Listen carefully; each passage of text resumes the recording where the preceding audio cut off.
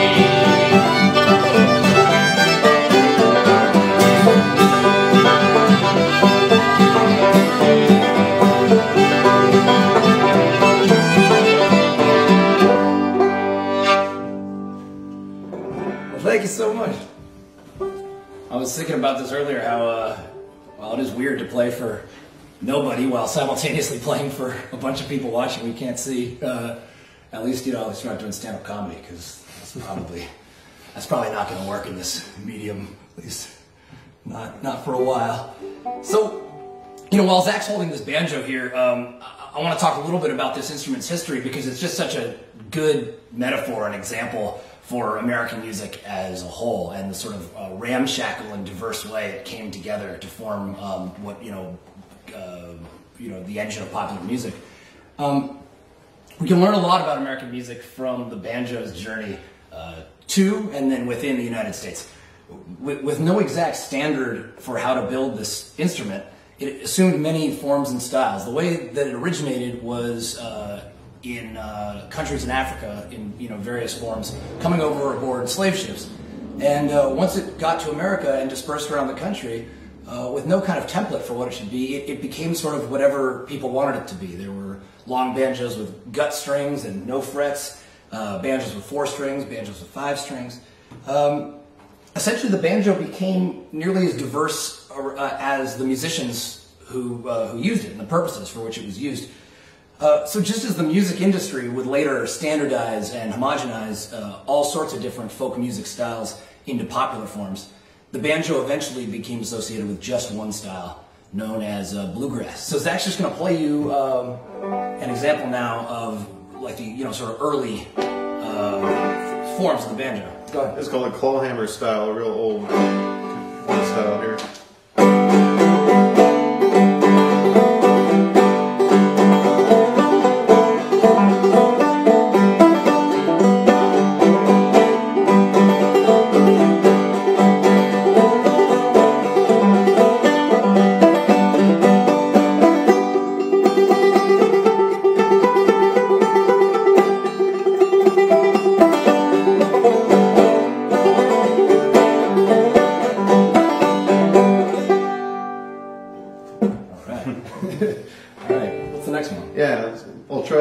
Two-finger picking style, less strumming, a little more picking. Where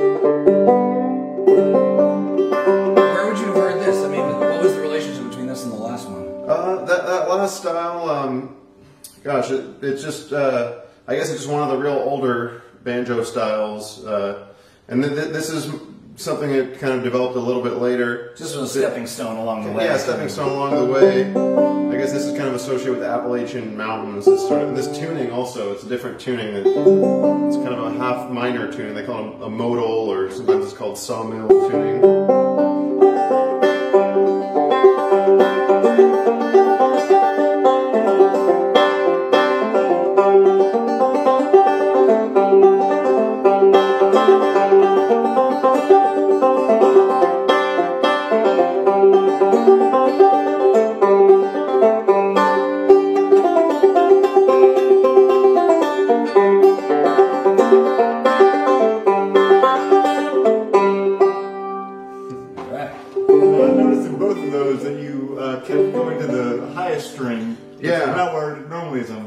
Yeah, this the 5th string on the banjo is kind of what makes it really unique. It starts here at the 5th fret and it's higher than all the other strings.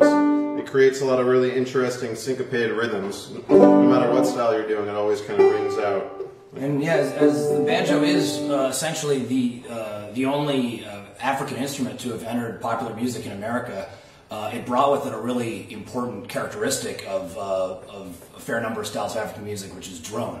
So basically that string is a drone string, and that's what makes it so different sounding from other instruments, is that string is not, it's not as often changed. The note stays the same. Yeah, you don't usually fret it down the way you would these. This one, it's like a harp, you just pluck it. So Zach and Jake are going to play a song now to illustrate that final genre that I'm sure you've at least heard the name of, called bluegrass music, named after a region in the state of Kentucky in the United States.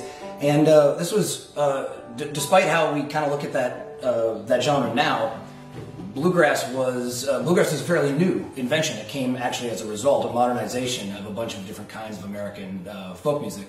And it essentially crystallized what the banjo has been ever since. This is what people think of now when they think of the banjo, as a result of bluegrass. So they'll play a moment of a bluegrass tune. So we're going to do Foggy Mountain Breakdown here.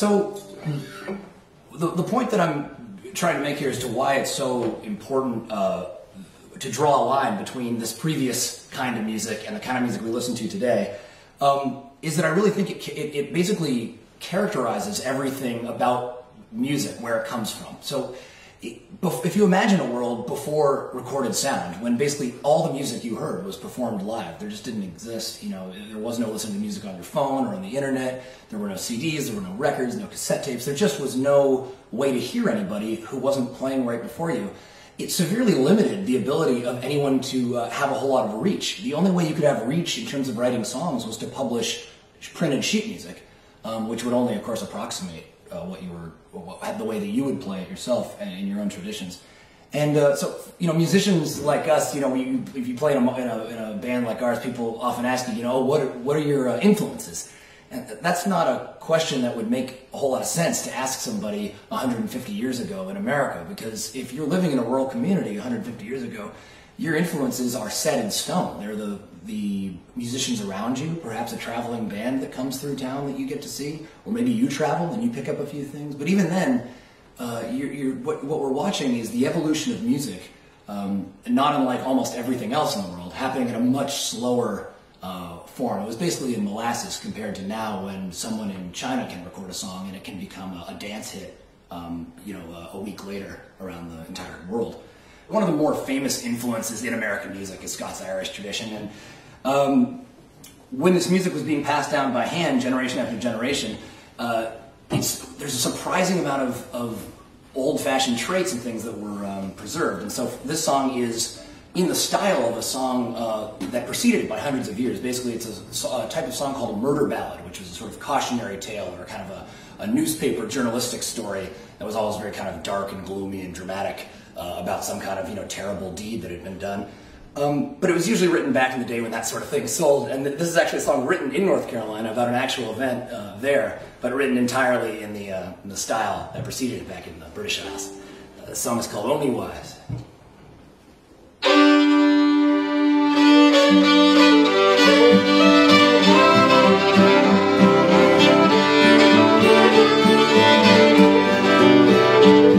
I'll tell you all the story about old me wife, how she was deluded by John Lewis's lies.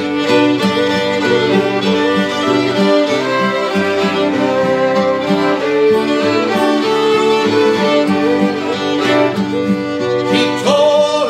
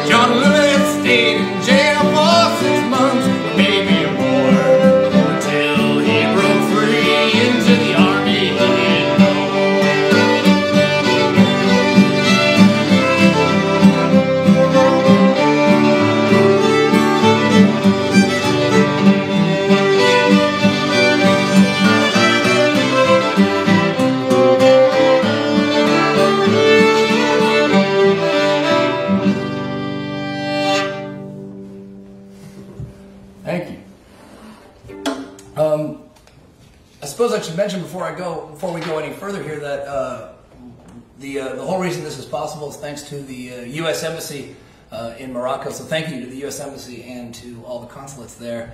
And thank you to all of you watching, wherever you're from, Morocco or anywhere else around the world. We're here to wish you a happy 4th of July. Whether you celebrate that or not, hope you have a happy one. This next tune here is a cowboy song from the American West.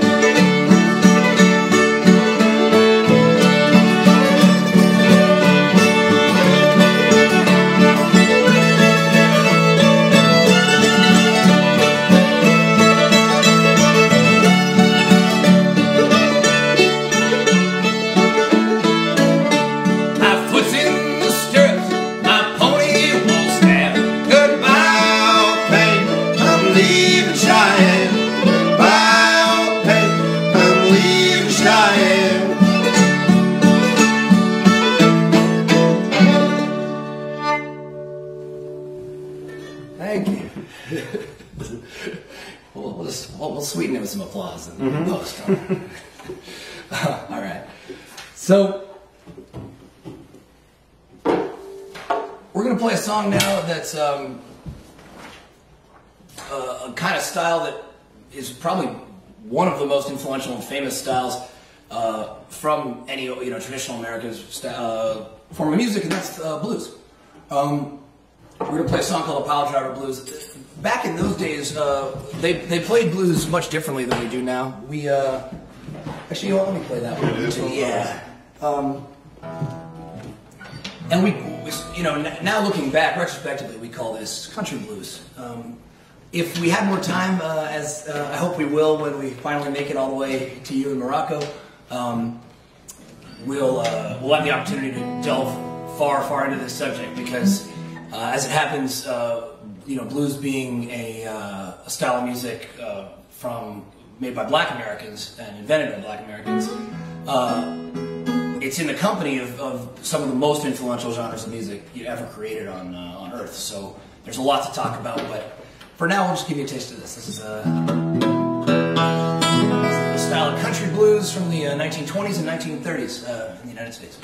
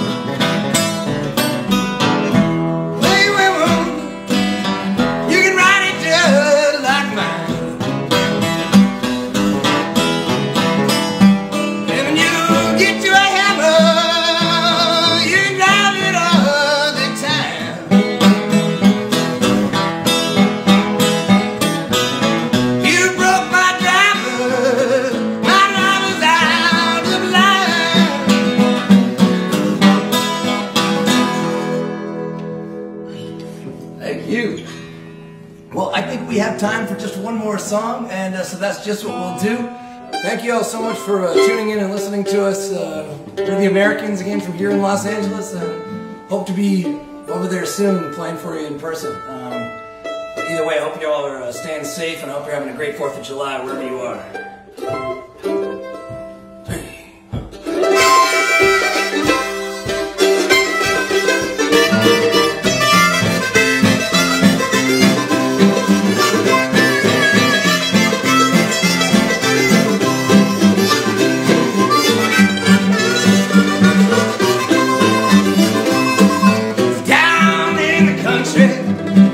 Cape-break blues, doggone.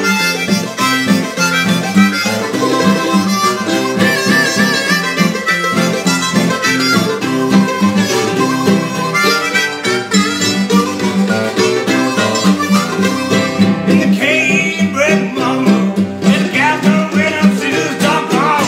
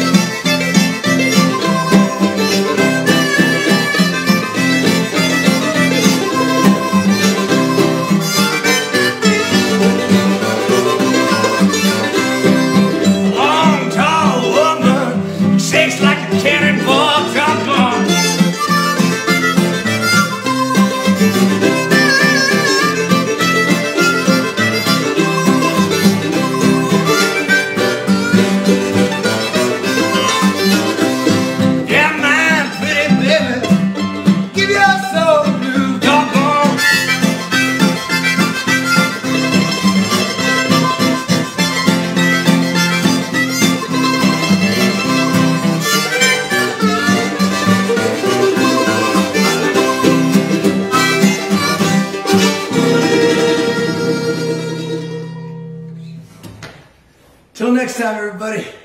So long. Thanks a lot.